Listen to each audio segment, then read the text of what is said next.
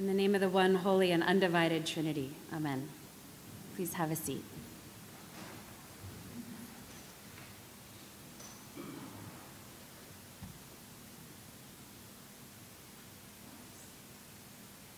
Make me hear of joy and gladness, that the body you have broken may rejoice.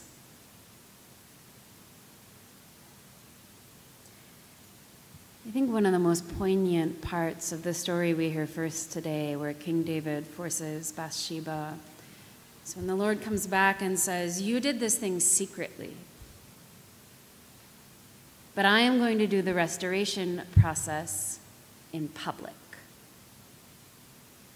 in the light of the sun, and everyone will know about it." There's nothing more deadly for a family's health or for a church's health than secrets. We don't talk about that one uncle. We don't talk about why that one priest left. Strangely enough, though, the thing we don't talk about becomes the thing that comes back to haunt us on repeat.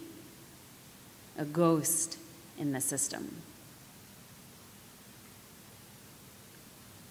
Let's hold that for a second. If you remember the continuation of this story, David and Bathsheba's baby dies as a result of David's sin. If you've ever endured a miscarriage or any kind of infant loss, you know how awful that pain can be. And frankly, I don't feel particularly confident in a God that gets at David by causing pain to Bathsheba. That seems wrong to me. Her husband has been murdered, she's been stolen, and then has to bear a baby that's just gonna die because David did something wrong. I just feel like it's a little much. A little too Game of Thrones and not enough loving justice. And people are like, "Oh, Game of Thrones, it's so violent and awful." I want to say sometimes, have you read the Bible? Seriously, we let children read this. Bathsheba's also notable because she's one of the 4 women mentioned in Matthew's genealogy of Jesus. Which is not an easy feat, since women aren't technically allowed in genealogies. But there's 4 women who made it into Jesus's. There's Rahab, who's the sex worker in the wall of Jericho.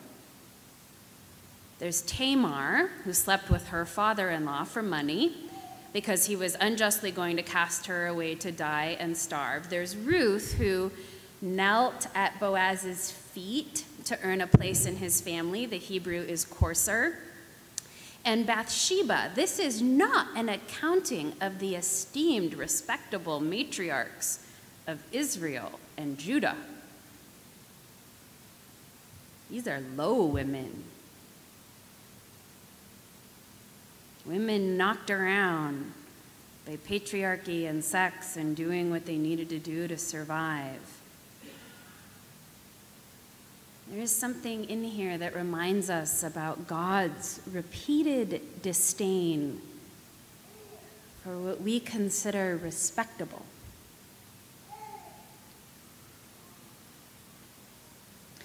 David is often the attributed, though not the actual author of several of the Psalms.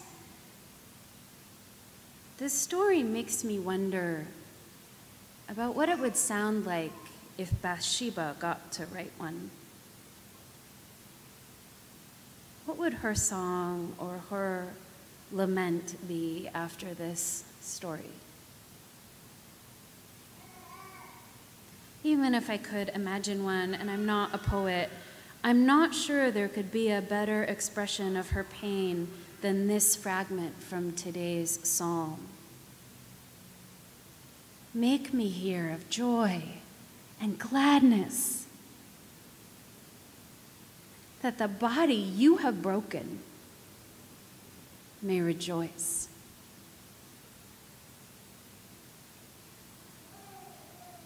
I wonder if you've ever felt like this, leveled by God.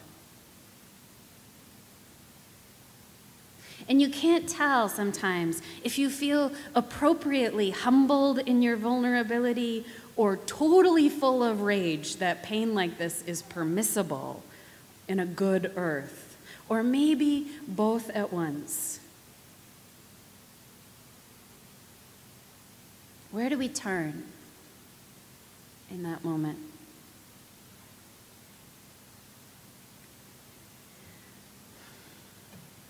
I think our little piece from Ephesians is not a help for this, actually. If you look at the collected works of Paul, there's an interesting duality that exists where he has this indictment, this terrible theology around the flesh, and this exaltation, this holy theology around the body. But neither of those themes seems particularly connected to actual people or actual concern for bodies. He finds the flesh and its continuous wanting for food or human relationship to be overwhelming. And he doesn't really get that other people don't really have that weird relationship with wanting. The picture from today is nice, with all the parts of the body working together, but it remains a metaphor. It's not actually about broken human bodies. And it is true that sometimes we are just flat broken by love, by God. And sometimes that is right and appropriate. If we loved someone for 50 years and they die, and we wouldn't trade those 50 years for anything, but the price for that love is our grief. Life without big love means life without that sucking tar pit of grief. But is that what we want? Is that how we want to be? Sometimes brokenness is the cost of love.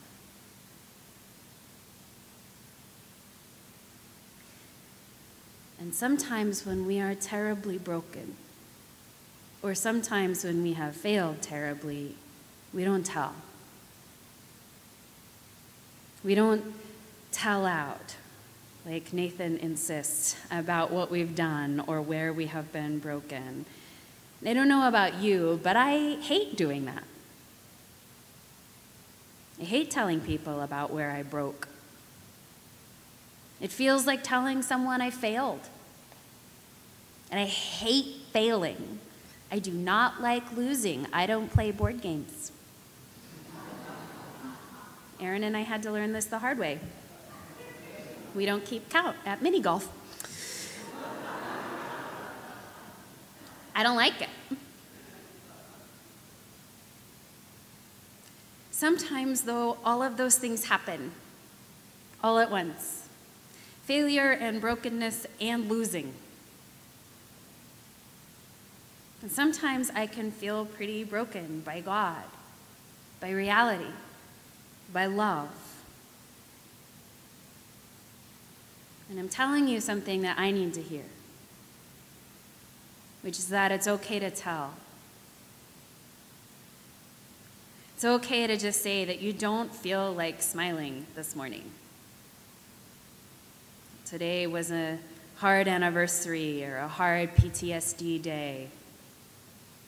It's okay to stay home from church if what you really need is 5 minutes in your own brain to breathe and think. We'll be happy when you're back. It's okay to say no. It's okay to make a mistake. It's okay to apologize. It's okay. And it breeds health among us. We pray this collect for purity every Sunday about how we are ultimately known. There's no secrets from God. And we start our time together collectively in worship by acknowledging that whatever we are hiding from one another, we are not hiding from God.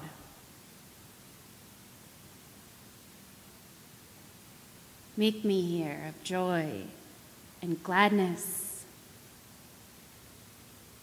that the body you have broken may rejoice.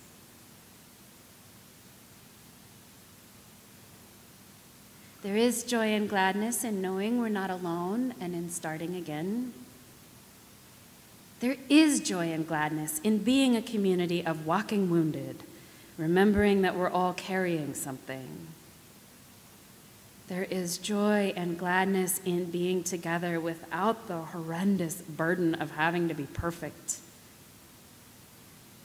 There is joy and gladness in the honesty of God when we mimic that honesty with one another. There is joy and gladness in the delights of the body. There is joy and gladness in coming home to who we really are. There is joy and gladness. The broken body, we know intimately, is not the last word.